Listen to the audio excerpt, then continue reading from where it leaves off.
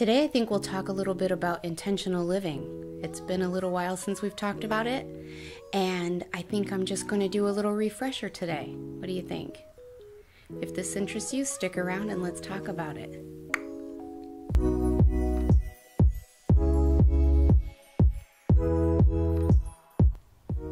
Hi, I'm Veronica, and welcome back to the Wholeness Shift. If you're new here, welcome. I teach people about easy, practical spirituality and intentional living and the law of attraction and all of the little things that you can do in your everyday life to create the life of your dreams. So if this interests you, why don't you hit the subscribe button below so that you don't miss out on anything good. So what is intentional living? If you had seen my earlier videos, it's one of the very first ones I ever made. Probably the second video, maybe third. Anyways, early videos that I made. And back when, I still don't exactly know what I'm doing on here. But I really didn't then. I was just figuring it out. I was just like, okay, well, I guess I'll hit the button that says record and go from there. I was just getting the information out. And that's still kind of what I'm doing, but maybe I've gotten just a little better at it. Okay, so if you've seen that earlier video, then you probably have some idea of what I'm going to talk about. And this is going to be a lot of the same information, but that was a few years ago. So I wanted to get a fresh video out here with some fresh perspective, a breath of fresh air. So what exactly is intentional living? I talk about it all the time. But what is it if you don't know? Intentional living is really defined as just making a conscious attempt to live life according to your values and beliefs. It's determining what's important to you and what exactly do you want your life to look like, and then living in a space of integrity regarding those things. For example, if I wanted to be a person who does triathlons, I probably wouldn't be best served by just going to enroll in some art classes. I think art benefits everybody, but you get my point, right? Or if I wanted to be really good at managing my money and growing my wealth and investing, I probably wouldn't spend a lot of time shopping online and blowing my money. I always describe it as figuring out what you want to come out of the oven and then putting the ingredients in to get that thing. Because you're not going to get chocolate cupcakes out if you put in salmon and vegetables, right? First, you have to figure out your why. Why are you doing what you're doing, and what is it that you want and why? And then you have to build your daily life around that thing and make the little tiny efforts that over time are going to compound and give you this compound effect, like compound interest in the bank account. Always remember this equation. Action times a period of time equal results. Whether positive or negative, you get to decide. If you're going to have an after-dinner snack that's full of carbs every single day, because that's just your habit, like it's dessert time, I need a snack. Over time, you're going to gain weight. Whereas if you start doing sit-ups every single day, you might only be able to do 10 of them. But over time, if you start doing that every single day, you're going to start feeling stronger. You're going to start getting some results. All of these little decisions and these little choices on a daily basis that seem insignificant in the moment, they set the trajectory for your life. They determine the direction you're going. That's where you're pointing the arrow. And over time, as they compound, that's what creates the life of your dreams. You don't just wake up one morning and have the life of your dreams, or the perfect house, or all the decor, or people walk into your house and go, oh my God, I love it here. Where can I buy this stuff? There might be some stuff that you can buy here and there currently, but usually it's little pieces accumulated over a lifetime that now all combine to make a picture of who you are. It's a representation of you, and it's things that have been collected and amassed over time, right? Intentional living is about doing the benign, seemingly insignificant things every single day that lead to the life of your dreams. Because you put in the right ingredients, you get the right thing out of the oven. Are you wanting some real life examples? Let's use me as an example. And I don't have a script here. I'm just kind of going off the cuff. So bear with me. We'll figure it out. And I think I used a couple of these examples in my first video, but they still apply. So for example, I'm someone who, as a highly sensitive person, as an empath and other things, if my space is cluttered, I'm energetically a mess. As above, so below. So, which came first, the chicken or the egg? I don't know. But if my space is cluttered, it's because my inside space is cluttered, and vice versa. If something happens, I have a big family get together, something like that, and my space is cluttered, I'm not going to feel energetically okay until it's tidied up. That's important to me.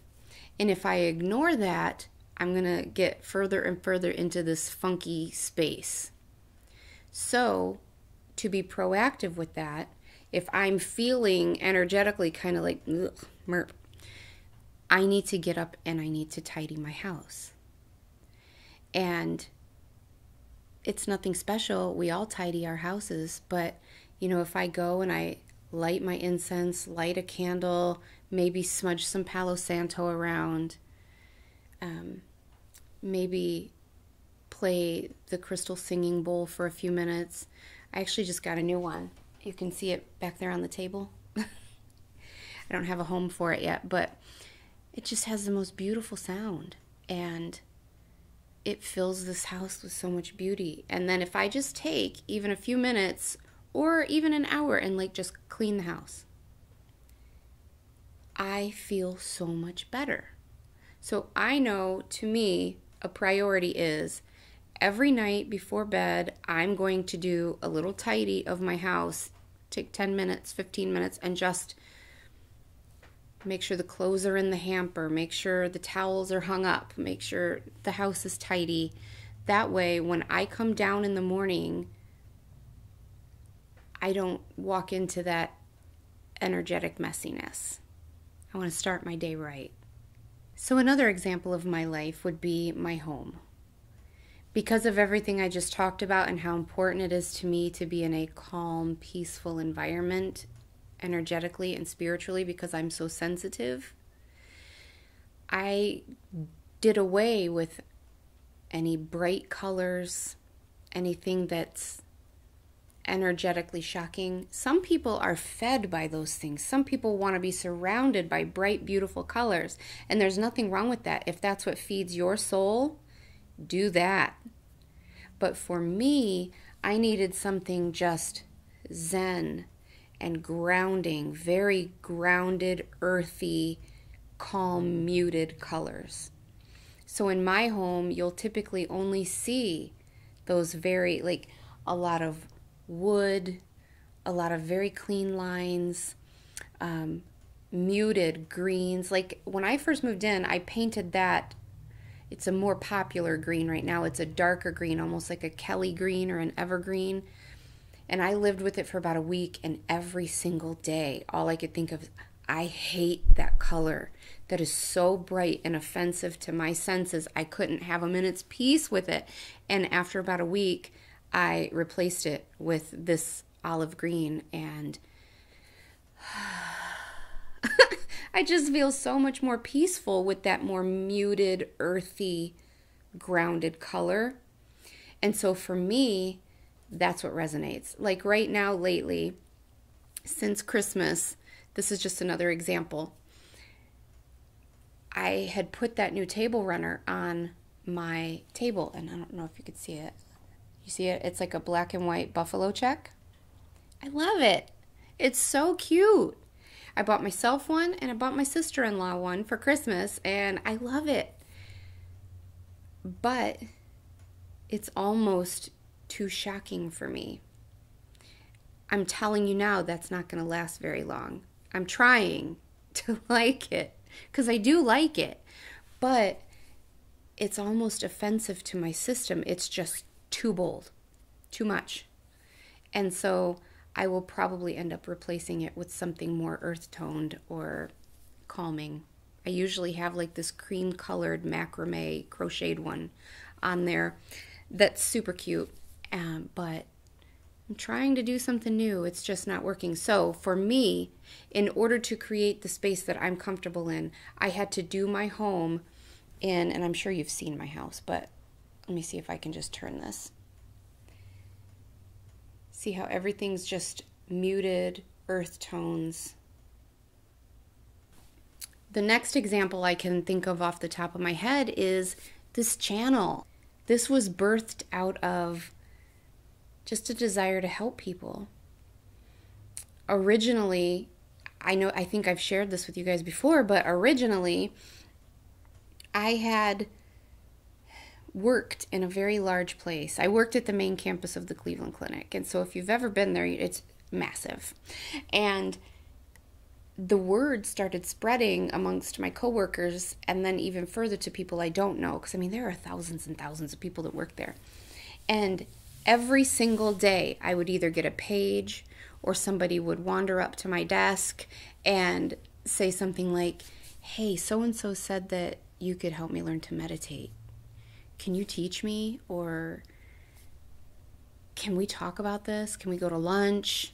Or, hey, I saw your blog and I printed it out and I've made all these notes. Can we go talk about this?" And that was awesome. People were learning and people were waking up, and it was just from me going to work and sitting at my desk and having a few conversations with people.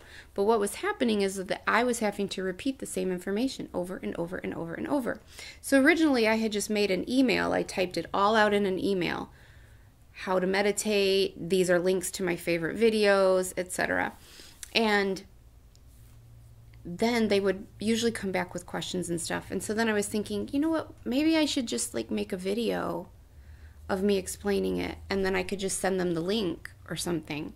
And so that was my initial thought with this. And then, sorry, something's like, and then I started thinking, well, you know, I have so much else I could teach people. You know what? I think I'm going to start a channel. Am I crazy? Would people even watch it? You know what? Let's give it a shot. So hello, helicopter. Do you guys hear that? Nothing flies that low unless it's life flight. And it is. And that hurts my heart. I've worked in the hospital too long to not be affected by a life flight. I mean, you're not affected at all because it's everyday thing to you, but at the same time, it always tugs at my heart because I know that that's trauma. And so whenever I see a life flight, all I can do is just stop and pray, and I just send love and light to the person in there and to keep everyone safe because somebody's hurting right now. Sorry. I didn't mean for this to get interrupted by life flight. Sorry. Anyways, so I started planning for this video, and then to get the word out to people, you have to have this thing grow and be successful, or no one's ever going to see it. It's never going to be recommended. No one's ever going to hear about it. So because what I wanted was to get this message out there to the people, to help humanity, to help people grow, to help people know that they're not alone, to help people know that what they're experiencing is normal and they don't have to be afraid, and that it's okay, just surrender and let go. And I'm here as a resource if you need help. I had to act in a very intentional manner on a daily basis, and I still do, in order to create the vision of what I want. And what I mean by that is every single day I'm in the comments, I'm answering comments, I'm responding to comments, I'm answering emails, I'm doing coaching, I'm whatever, all those things. And what shocks me is that you guys are usually shocked because you're like, I can't believe that you actually respond to me. Thank you so much. That makes me feel so good, and I appreciate that. And what I'm thinking is, are other people not responding? Because I can't imagine not responding if someone's asking me for help. But that's just who I am. Like, I don't want to call you guys customers. You're not customers. You're people. You're my friends. I'm people obsessed. I'm humanity obsessed. I want us all to grow and learn and whatnot. So, yes, I'm going to respond. I'm in it with you. We are in these trenches. We are a community and we have each other's backs. I see you guys responding to each other in the comments and encouraging other, and that fills my heart. But it's because every single day I planned a video, I scripted a video, I filmed a video, I edited a video, I answered the calls, I answered the comments, I answered the emails, all of those things. And I meditated every day. I kept my vibes up. I communicate still with spirit. I didn't give up. That too. Everything I do on a daily basis feeds into this vision that I'm needing and wanting to create, because that's been my purpose and my mission. Step 2 is going to be to shift your perspective and make sure you're going about this with the right mindset. You are the one consciously creating your reality. You are not a victim in any area of your life. This is your life, your reality. You're creating it. So shift that perspective and realize that you're actually the one in the driver's seat. And not only do you have to create the life that you want to live, you don't have a choice, but you get to create the life you want to live. You aren't stuck with anything. If you wanted to give it all up today and go to medical school, you can do that. I remember when I was in nursing school, I was young, in my 20s, late 20s. And they're not old. I know that now. They're probably my age now. But I remember at the time, there were women in there and men who were working on their second career because they decided they didn't want to do what they were doing before, and they were consciously making the decision to do something else. They were recreating their lives, and that was so cool, and I had so much respect for them. So it's never too late. I mean, Julia Child was in her 50s when she started, right? And didn't I read that Morgan Freeman was at least that old or older when he got his first movie? I haven't done the research on that, but look it up. I think I'm right. So step 3 is going to be, after you've identified your why and your what, like what is it that you want? How do you want your life to look and why? Then you need to sit down and list out some behaviors and habits that will either contribute to that or contaminate that, and then act accordingly. For example, I'm naturally a night owl. I worked night shift as a nurse for at least a decade. If left to my own devices, I will always be up until at least 1 in the morning. I consider 1 in the morning like early to bed. I would normally be up till like 3 or 4. But I know that it's in my best interest to get at least 8 hours of sleep. I also know that my guide likes to wake me up by 8 a.m. They know more than you do, right, about you, and they know energetically I function best when I don't sleep late. I will get the best results out of the day. I will feel best energetically if I'm up. So right now, if I have a specific talk with them at bedtime and say, I want to sleep until at least 9 in the morning, okay? Please and thank you. And then they'll usually let me sleep until 9 a.m. 9 a.m., I'm up. So since I know that I'm not going to get to sleep later than 8 o'clock or so, maybe 9 if I'm pushing it sometimes. I need to reverse engineer that, and I need to go to bed and at a time that I can get at least 8 hours of sleep. Lately, I've been cheating,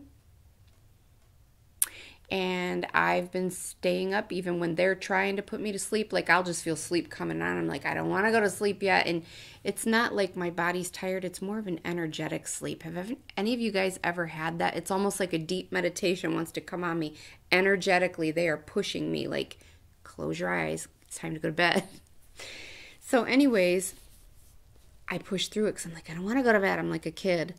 And so I've been staying up until I will only get like 6 or 7 hours of sleep. And so they've been kind of letting me get away with it for a little while because I do have that free will. But I can just feel them looking at me like,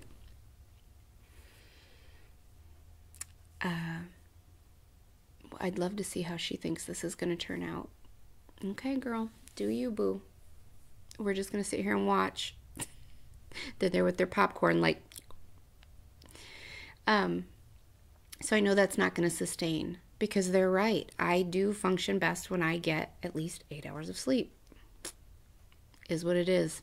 So in order to feel my best, I have to go to bed on a work day by 11 and on the weekend by midnight. Boring. Merp. Another thing that's important to me is paying down my debt. I don't have a lot of debt, but there are a couple bills that I just want paid off and out of here. It would just make my life so much easier. And so I also know that I have a problem with shopping online. I own it. Is there a Shoppers Anonymous? I'm sure there is. I should be in it. The thing is that I don't spend a lot of big money. I spend a lot of little money that nickels and dimes me to death. It's so easy to do, like on Amazon or something, and you're like, well, that thing's only $5, or that thing's only $15. And then you order that, and then you order another one, and then you order another one. So a couple of things that I've started doing. First of all, if you haven't seen my money reset video from a few years ago, it's very good advice, very good information. I will link to that for you. And I still follow those spending freezes. I'm in one right now. All of January was a spending freeze. I haven't done great, but I've done okay. It's my story and I'm sticking to it. But I've also done things like I'm not allowed to click buy now on Amazon. You know, the buy now button. Not allowed to. I have to add to cart and then I have to let it sit there. So if I just choose a day of the week where I'm allowed to purchase, let's say, for example, on Saturdays. On Saturday, I get up and I'm allowed to purchase what's in my cart. It's been sitting there all week accumulating. What ends up happening is I go in there and look at the cart and all of a sudden I'm like, that's a lot of money. I don't want to spend that much money. And I end up deleting half the stuff out of that cart because I'm like, I don't really need that and I don't really need that. Whereas if I would have bought them individually, I would have just bought them individually. And I would have spent that much money anyways. But when I see it all together in my face and I'm like, I don't need those things that bad that I'm going to spend that much money. So that helps. But I have to be intentional about that and not just click buy. I used this quote in my first video and I still love it. So I'm going to say it again. It's by the author Annie Dillard, and she said, how we spend our days is of course how we spend our lives. So choose wisely, you guys. Be intentional about every little thing. Know that there's no wasted effort. There's no wasted moment. These are the moments that make up your life. So what do you want your life to look like? Figure that out and then go create the life of your dreams, because you can have anything you want. You can make it look and feel however you want. It may take some hard decisions in the meantime. It may mean ending some relationships or starting some new relationships, taking a chance on love again, or getting rid of the toxic love that's been weighing you down. It may mean changing jobs. It may mean a lot of things, or it may just take little tiny tweaks every day. The thing is that you are the captain of the ship. There's no one driving but you. So go create the life of your dreams. Enjoy your day. I'll talk to you soon.